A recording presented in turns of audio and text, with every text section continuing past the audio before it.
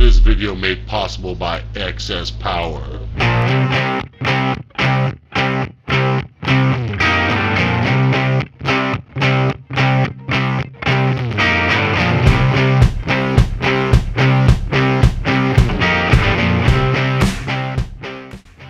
Alright, before I do this test, let's go ahead and take the top off this thing and look at the guts.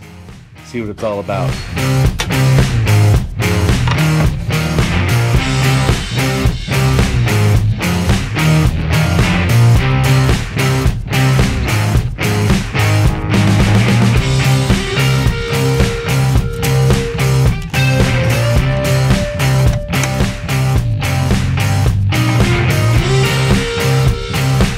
That might look a little old and dusty inside of here, but at least it's not crusty. I've had this amp for over 10 years and I ran the crap out of it for many years before I took it out and replaced it with something new.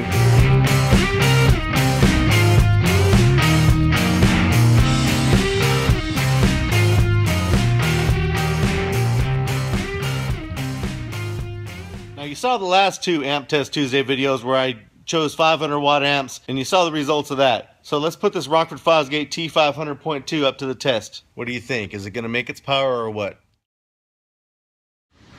Welcome to Amp Test Tuesday. Alright, today's the day. I'm getting ready to do a major renovation to my test bench. As you might notice, I had 12 volt bank, 14 volt bank, and a 16 volt bank so I could test 3 different types of amps if I needed to. But to be honest, I always use the 14 volt side. I rarely use the 12 volt side, and I almost never use the 16 volt side. It just isn't big enough to support an amp that needs 16 volts. 14.5 volts on the 14 volt batteries is pretty much what you'll get if you're driving a car. So I decided to go ahead and change it up a little bit. The 12 volt batteries are coming out. I'm gonna put those in my toy hauler. Yeah, some XP 3000s. And the 16 volt batteries, well, I took those out before I did the last test on those 500 watt amps from the flea market. So right now, there's 6 14 volt batteries and 3 12 volt batteries. 12 volts are coming out, 4 more 14 volt batteries are going in, so I should have a total of 10 when I'm all done. Before I go ripping all that apart,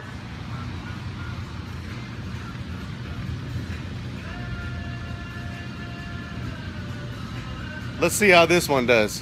Now this T500.2 rode in that Tahoe back there for years. It never gave me any problems ever. It was a great amp and now it's in the boneyard, but it still works. Let's go ahead and throw it up on the amp dyno. Now the reason I'm testing this now and not after I upgrade the bench is because I just tested those amps that I picked up over at the flea market, the Gravity 500 and the Phoenix Gold 500. So if I'm going to test this, I'm going to use the exact same setup I used on those amps just to give a little perspective.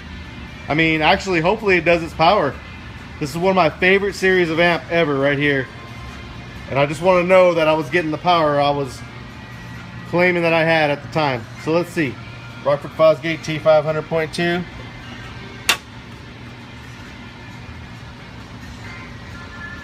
Bridged. I'll test it at 2 ohms because it's a 1 ohm stable amp.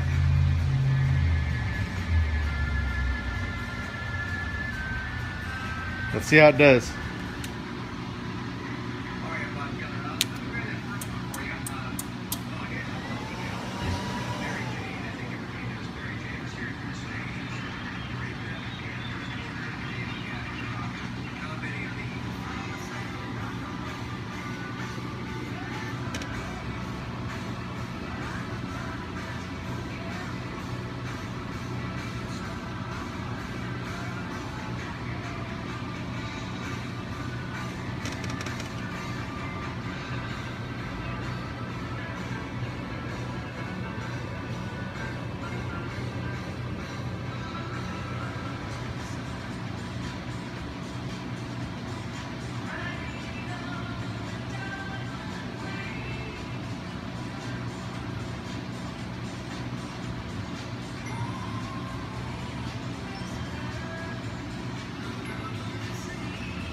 Alright, those first 2 tests are really hard on the amp. It's like a 10-second sine wave and it just pulls the life out of it. So let's go on to something that will mimic music just a little bit better, dynamic RMS, and see how this thing does in a more musical environment like your car.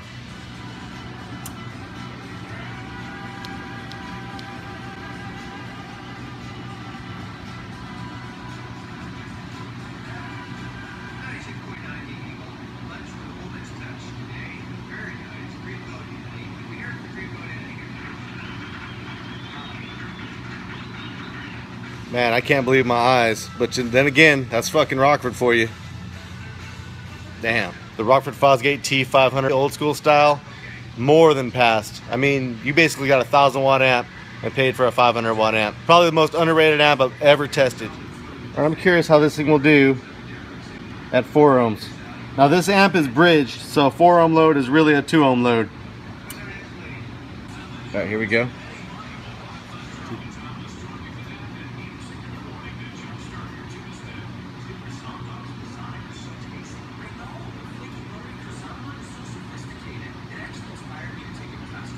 Amazing.